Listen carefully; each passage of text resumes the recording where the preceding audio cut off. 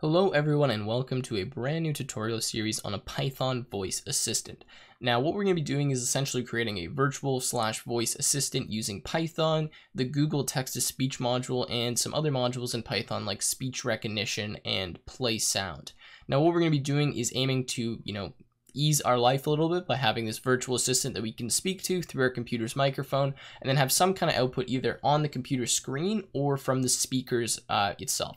So anyways, that is kind of how this is going to work. What I'm going to be doing for this tutorial series is breaking everything into parts, where each part is where I'm going to implement a new feature of the virtual assistant.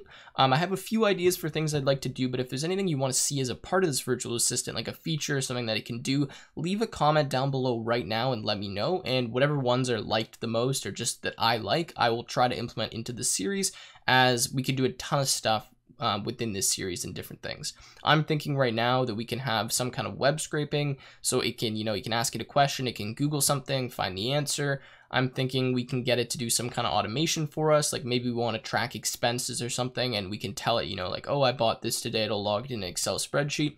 I don't know, those are a few small ideas I have, but let me know. So anyways, what we're going to be doing today is just getting some audio coming out of the computer. So pretty much figuring out how to use Google text-to-speech, as well as just installing some packages that we're going to need. So the first thing we're going to do is open up a command prompt window. You can do that by typing CMD in your Windows search bar here, or if you're on Linux, and I assume you know how to do this. Then what we're going to do is use pip, which is package installer for Python, to install a few different packages. Now, I assume most of you are familiar with pip, but if you're not, just go ahead in your command prompt, try to type it and hit enter and see if this works, if you get some output that looks like this. If you don't, then it probably means you haven't installed pip correctly, and I have a video I'm going to leave a card to it in the top right hand corner on how to fix that. It says how to install Pygame, but it'll tell you how to fix that. So anyways, we're going to start installing some packages. So the first one we're going to use is going to be SpeechRecognition. I always have trouble spelling this word. I believe that's correct. I'm going to install that. You can see I already have it installed, but that's the first module, so speech recognition. The next one we are going to install is going to be Google text-to-speech, which is gTTS, and that's capital on the T, T, and S. And that is just Google text-to-speech. We'll install that one. And we need two more. So the next one we're going to have is playsound. Now what playsound is going to do is literally just play sound from Python for us. Pretty straightforward. And the last one we need is PyAudio. So pip install PyAudio.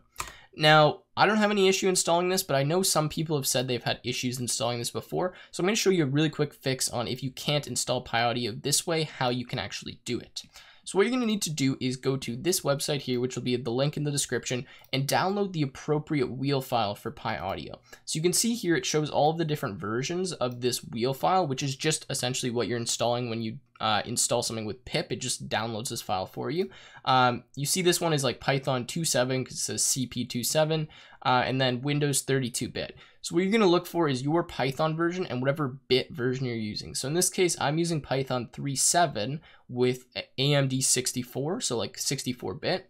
So this would be the file I download, this one right here. I already have it downloaded, but that's the one you would click on. And if you want to check your Python version, to do that, just type Python, or you might have to type Python 3, depending on how many Pythons you have installed on your machine. And you will see that it shows your Python version here, and then whatever bit version you're using in these little square brackets. So anyways, that's how you download that file. But now that you've downloaded that file, you actually need to install it. So to install it, what you're going to do is find where you downloaded it. So you're probably going to have it in downloads. So you can see that I have one here. Actually, I have two versions, but there's one right here. And what I'm going to do is open up a command prompt window here just by typing in this top excuse me. So I'm just going to open up a command prompt window here just by typing CMD in this top navigation bar. And then what I can actually do is use pip and install this file. So to do that, I'm going to do pip install. Then I'm going to type py, and assuming there's nothing else that starts with py in my folder, I can just hit tab, and it's actually going to bring up that file itself. So PyAudio like this, and then what I can do is hit enter, and that should install this for me. Now you can see I already have it installed, but that's a way to get around this, and it should say like successfully installed PyAudio if for some reason your pip version of PyAudio is not working, which mine wasn't before. Anyways, that is how we get everything installed, and now it's actually time to start writing some code. So I'm going to close out all of this, and right now you can see that I am in subline text, This is what I'm going to be using for the majority of this tutorial series. Now, if you want to download Sublime Text, just look it up. It's pretty straightforward, but you can use anything you want so long as you know how to run the file and test things out. Okay, so I've actually saved everything here into a folder. I'm not sure if you guys can see up top here, but I'm inside of a voice assistant folder. I'd recommend you save your files inside of a folder because we're going to have a few different things in there. But anyways, up to you. Let's go ahead and start coding. So I'm just going to import these modules that I need first of all. So I'm going to import OS, I'm going to import time, I'm going to import playsound, I'm going to import speech underscore recognition as SR, so standing for speech recognition. Oh, what is it doing that for? I want SR.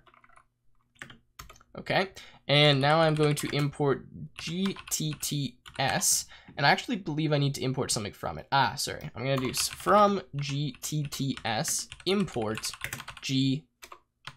gTTS, and that's a capital on the T, T, and S.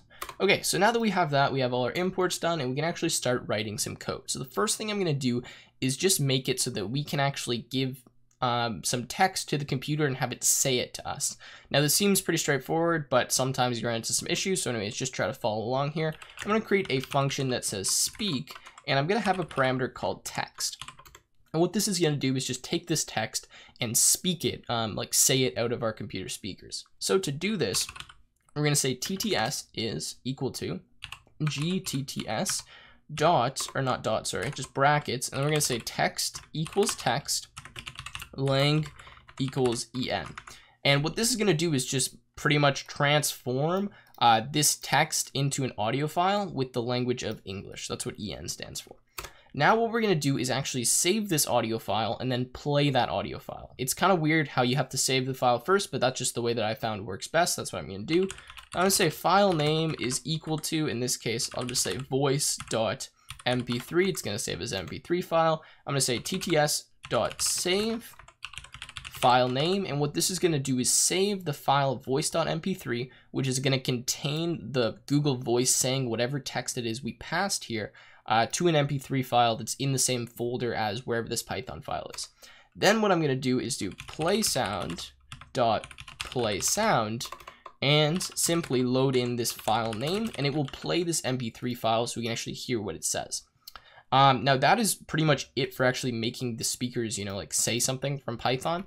Now all we need to do if we want to actually play this is just do speak and then put whatever we want in here. So I can do like hello Tim as the text. And if I run this now, we should see that we're going to hear this come out. So, I mean, we'll check. This is the first try and see if we get it. Hello, Tim. And there we go. So hopefully you guys were able to hear that, but it says hello Tim. There is a little bit of latency on it because what it needs to do is generate this file, which takes a second, save the file, and then load it back in and play the sound. But anyways, that is how we get some sound out to our computer. You guys feel free to mess around with this. Knowing this alone, you can create some cool things with Python. But anyways, in the next video, what we're going to be doing is actually getting sound from the user. So them speaking into the microphone, recognizing what they're saying, transforming it into text, and then doing something with that. Anyways, if you guys enjoyed, make sure you leave a like and make sure to leave some comment ideas down below on what you want to see from this series.